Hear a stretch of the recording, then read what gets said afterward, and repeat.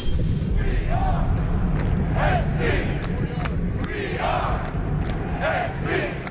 What's up, guys? My name is Gabe and welcome into the Trojan Blade. Was not planning on uploading this Saturday night, but shout out to former USC wideout Big Mike Williams, who was on campus for practice today. There was a big scrimmage. Of course, it's Lincoln Riley. It's USC in 2024. The media is not allowed to be in there recording anything. But what we did get was a picture posted by Mike Williams himself that has given us some insights on the starting lineup. It's a 1v1 picture of the offense and defense. And of course, I find it absolutely fascinating. This is my bread and butter. This is what I live for. And it is what we are talking about tonight. But guys, we are on the road to 10,000 subscribers, so if you are enjoying the content, please do leave a like and subscribe to the channel. It would really mean the world to me. We are growing at a rapid pace, and it would truly be an honor for me to welcome you into this growing community. Again, we just launched the Trojan Blade Discord. It's completely free. The link is down in the description. Head over there, talk some SC football. We have a lot of fun. But with all of that out of the way, guys, let's get into this picture. Okay, so this is the picture as a whole, but I do want to zoom in. We're going to work left to right here and really look at who's out here on the field. So over here on the far left, you have Jacoby Lane and DeCarlos Nicholson. This is big on big. This is a great matchup, I'm sure, to watch him practice every single day. Really no surprise there. Jacoby is easily my pick to be the team's leading wideout this year. And DeCarlos Nicholson coming over from Mississippi State with a ton of experience, 6'3", big frame, really physical, really mature guy. I think he's locked in to be a starter as well. So again, not really a surprise there.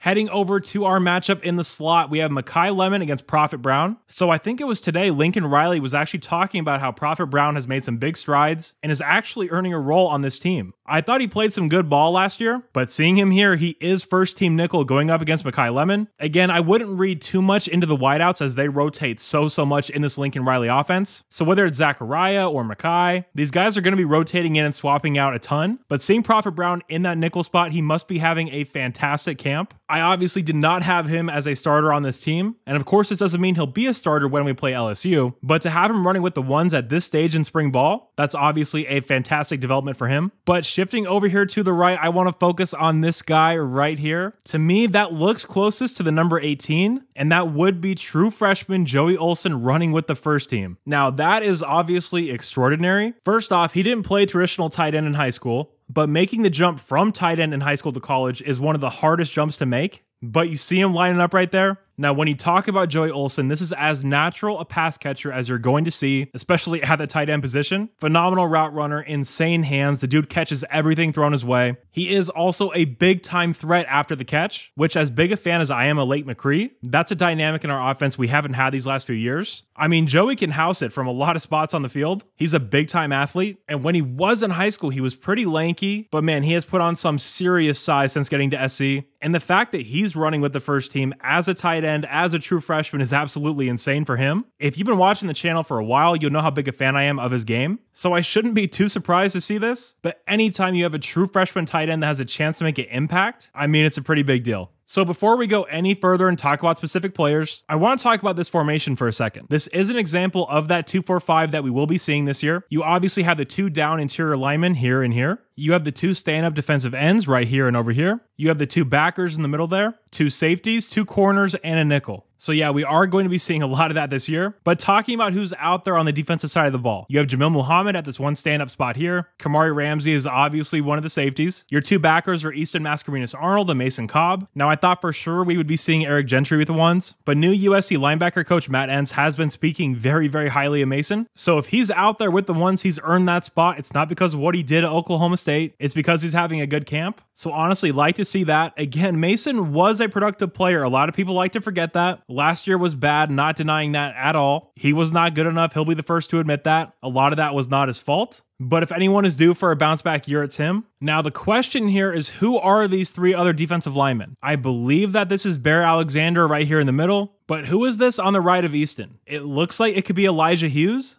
Could it be Kobe Pepe? I don't really know. Completely guessing there. And the other question is, who's lined up on the right of Mason Cobb? Now, that does look to be a very tall body. Is that Anthony Lucas? That was my first guess. Please let me know what you think down below. Obviously can't know for sure, but give me your best guess. Now, shifting to the offense, you have Elijah Page and Emmanuel Pregnon as your left tackle, left guard combo. I see a lot of USC fans down on Pregnon. I thought he got better and better as the year went along. Remember, he came into camp late. He was hurt in camp as well. that offensive line never gelled. When the rest of the guys around you aren't gelling, aren't on the same page, it's going to make your job that much harder. So if he can pick up where he left off, I think we're going to be in great shape there. You have Jonah Monheim at center. We can't see who the right guard is. I would guess it's Alani Noah, but again, it's just a guess. And then you have Mason Murphy running right tackle. Now, hopefully Mason's taken some big steps. He's a very talented guy. But with a fair amount of confidence, I can say that the starting right tackle of the 2024 USC Trojans is not on the roster currently. We're going to be shopping in the portal, and the guy that's running that right tackle spot is going to be coming in from somewhere else, I believe. And in the Trojan backfield, you have Miller Moss, no shock there. And the running back in this picture is Woody Marks. Again, that is to be expected. He is the veteran. He's a very solid pass blocker. He can catch the ball. He can do everything you want. Do I think Quentin Joyner is going to get a lot of carries this year? Yes, I do. I do think he'll be featured more and more as the year goes on. But earlier in the season, in those big spots against LSU, against Michigan, I would expect to see the veteran Marks get the bulk of the carries. Now, shifting over to the far right side here, unfortunately, we cannot see the other safety and corner. They're out of the frame, which sucks. Of course, my best guess would be Akili Arnold and Marcellus Williams. With the news that John Humphrey's having surgery that's ending his spring, and with how well Sellis has been doing, you would have to think it's him. And that other safety spot, could one of them be injured? I don't know. I know there's some talks that one of the DBs is injured, but Akili Arnold or Jalen Smith would be my guess there. And this other wideout here, I think that's the number 10. And judging that the guy's wearing short socks that has Kyron Hudson all over it, it just looks like him, so I'm going to assume that that is him. The number is a little blurry, but to me that for sure just looks like Kyron. Which what I've heard coming from camp is that the coaches are very, very happy with Kyron and his progress. They trust him. They know what to expect from him.